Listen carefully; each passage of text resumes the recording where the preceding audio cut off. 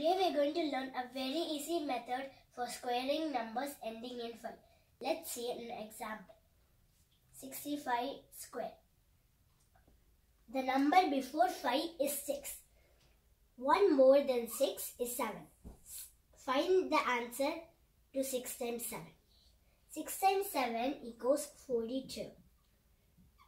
Write 42 over here.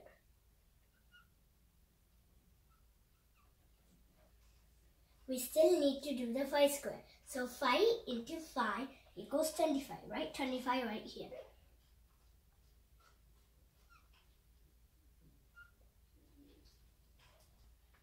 The answer for 65 square is 400 and 225.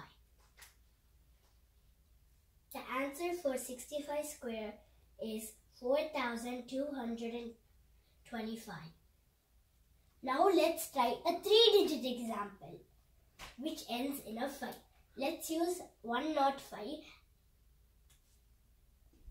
The number before 5 is 10. 1 more than 10 is 11. 10 times 11 is 110. Write 110 over here. Now multiply the 5 square. 5 times 5 is 25. Write 25 over here.